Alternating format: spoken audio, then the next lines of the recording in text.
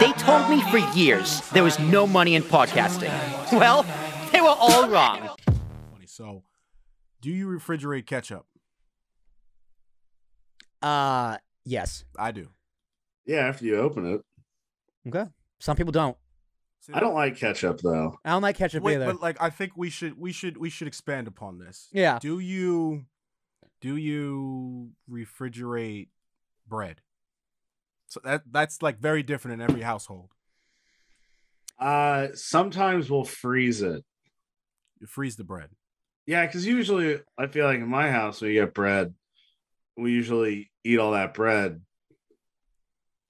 Unless it's like for some reason somebody gives us bread or something. My sister's like a baker, so that's not like a crazy thing to happen. Just giving you bread. Yeah. After I said that, I was like, "Who the hell would do that?" But Nash is so poor, his neighbors have to give him bread. Yeah, so like sometimes we'll like freeze bread if we know we're not going to eat it immediately. my grandparents would freeze bread. Although my grandmother keeps everything, dude. Nash, I don't know if you know this, but my grandmother has a jar of like grease, like bacon grease, that's been dated back since the 60s in the back of her fridge. It's like fermenting. Yeah.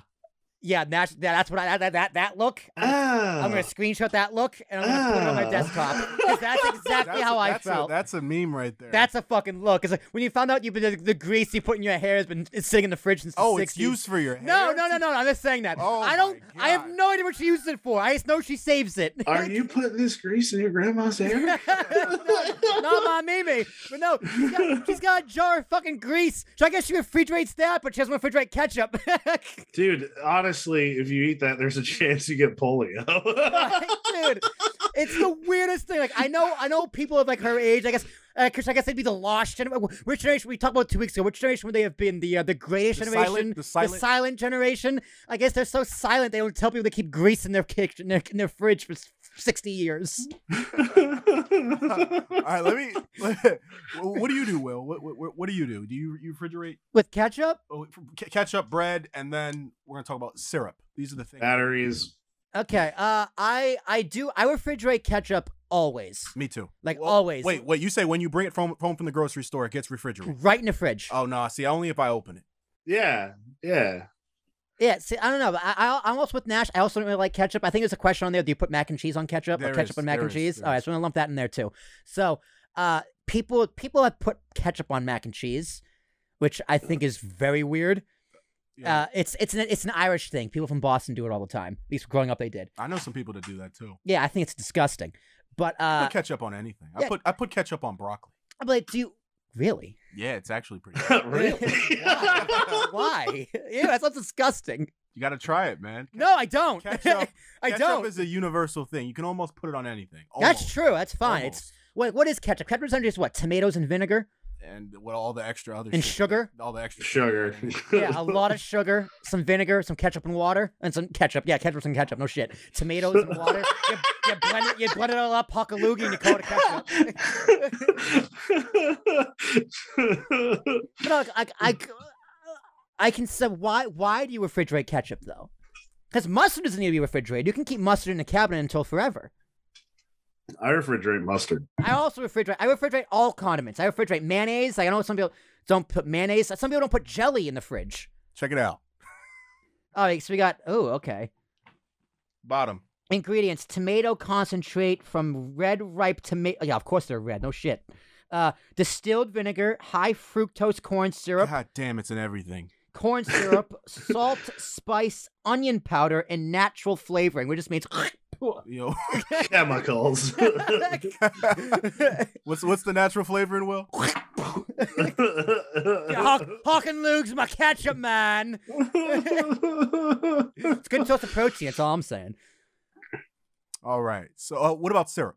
What do you do with syrup? I never refrigerate syrup. No, because they get too hard. I don't like how you like. It's like you turn upside down, it just gets stuck. And you got the people who do that. You've been, have you ever been to their house and you see them like struggle to pour it into a cup, and then they put it in the microwave, and it's like, why not just leave it? You're like, bro, you're not supposed to put the plastic in the microwave. That's another thing. That's another thing. I've never seen someone who refrigerates syrup. That's an interesting one. It's a little bit insane. My girlfriend doesn't like syrup, and I was very upset when she told me that. It's like she'll eat pancakes or French toast. It's dry. It's plain. Bread. It's just bread. It's just bread. No butter. It's egged. It's egged bread with some butter, but like no syrup, nothing. Not even jam. Oh my god. Nothing. Her pancakes are probably very seasoned to make up. Yeah, it's a spice. She pours cinnamon on them. Yeah, it's just cumin. I think like banana pancakes is probably. Well, when you get into flavored pancakes, you don't have to use as much. Yeah, like that's what I'm saying. Fine. I think bananas, I would probably use the least syrup because bananas are so sweet already. Yeah, agreed. And pancakes themselves can be pretty sweet as well, depending on how much sugar you put in them and whatnot. Yo, is making pancakes hard? Like, I'd say no. I've never had an issue. Have you made pancakes successfully? Yeah. Then no, it's not hard. No, I'm saying like some people think what's the standard? Because you can make pancakes and you could make really good pancakes, but to make a pancake, dude, the instructions are on the box. It's like, can you make Easy Mac? It's like you put the batter in a bowl with some milk, you swirl it up. No, I'm saying like cooking it right, like flipping it, like that aspect of it. Yeah. Like I don't think that's that hard, but I've met many a people, many a person. many. All right. So when you make pancakes, Nash, do you? Making pancakes, I've never thought it's hard. I think it's one of the easiest things you can do. It is. And I don't know, I was just trying to get some more consensus if you guys think making pancakes is a really difficult task. I need answers on this. The first flip is hard, but what you don't do is, rookie mistake, you don't do one pancake per pan. You do 4. You do 4 small pancakes in each corner, and you flip each of them. Why you say that's a rookie mistake? Because the big one, if you do this one giant one, and you just have this little spatula, you're gonna fuck it up. Well, when I make, now some people just go woo. Like when I was younger, my father made breakfast every Sunday. It was like a tradition. And my dad too. He's an amazing cook, like all across the board. Anybody can make breakfast, but this guy, he'd be like, "You want Chinese? You want this? You want?" I got you. Hooks it up.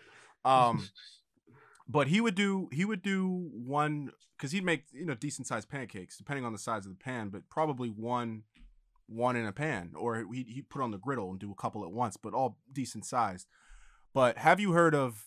I always say the first pancake is the test. You always mess up the first pancake. Yeah, because you gotta wait for the pan to get hot. Right, because that's just the way it's done. First pancake, it can be a little bit messed up, but then after that, they start coming out pretty. It's easy. Well, you're supposed to butter the pan. You use butter? Yeah, you butter the pan. No, I know you have to butter it, but some people use Pam, some people use coconut oil, some people use butter. I would prefer butter burns. Butter. Butter does burn, but I would prefer butter because it's a nice lubricant for the whole pan. Lubricant. Like if you use olive oil, we gotta talk. That's so devious. Lube. You gotta lube up your pans for the pancakes, man. You just slides in nice and easy. The batter just goes woo. Oh my god! Such a graphic. No, yeah. If you're not making pancakes, you can't just raw pan the pancakes. That's it would get stuck. It would just stick. You're gonna have a bad time. Okay, all right. The dumbest cooking mistake I ever made. I was like maybe 9. I tried making oatmeal and I didn't put any water, milk, anything. I just put a bowl of oats in the microwave.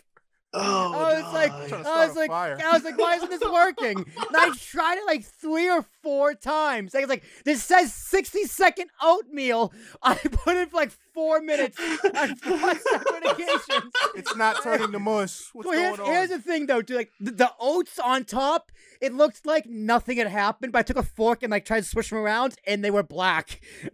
They were burnt. It was bad. Did you eat it? No. What do you mean? No, I couldn't eat it. I have Crohn's. I shouldn't be able to eat it to begin with.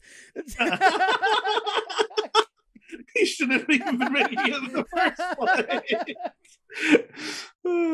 So, I mean, I'm here making fun of people who can't make pancakes. I couldn't make fucking oatmeal. It says the instructions on the box. It's like, wow, I should have thought to add water.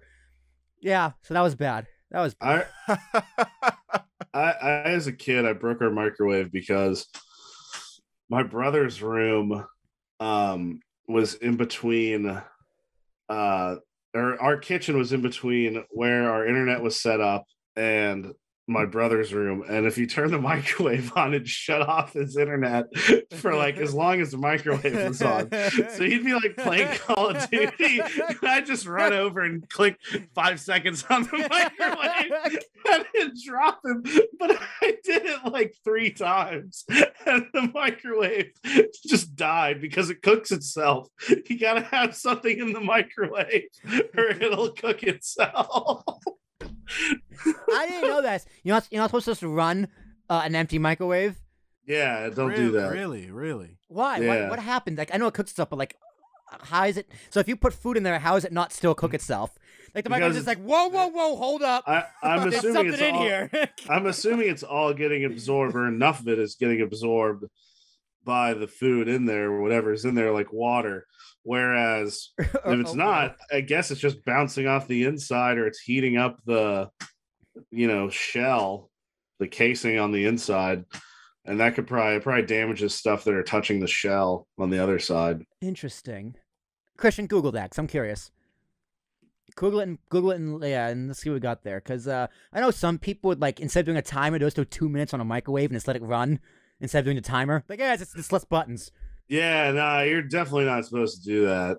I remember my friend in middle school told me that when he was a kid, he took a dump and took a bowl, scooped it out of the toilet, and microwaved it. What? Yeah. I thought that was very weird. Yeah, that's what I said. That look on your face right there, that's pretty much what I gave him. Yeah, I was very concerned. We went to the same college. I didn't do it. I said my friend did it. All right. So when the oven is empty, none or almost none of the microwaves are absorbed. A large amount of energy reflects around the oven chamber, resulting in large standing waves that can damage the unit. If the microwave works after it's been run while empty, then the unit is... No shit. Like, thanks. If it works, it works. If it still works, it's safe. All right, so Nash, as per usual, you were right. He was right. It's pretty much just, there's the waves just fuck each other up. They're all going, the function gets too lit. All right, that was fun. Christian, right. next question. What we got?